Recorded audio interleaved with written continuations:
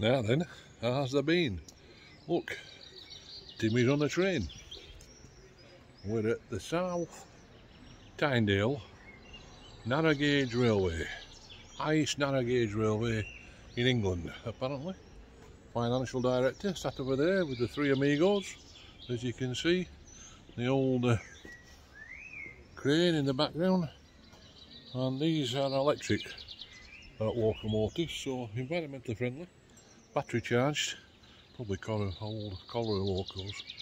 So yes, have a nice run up to Slagger's Foot or somewhere like that and back again on a nice little railway. So until we get moving, this is Tim Sagar, News at 10, Alston Station.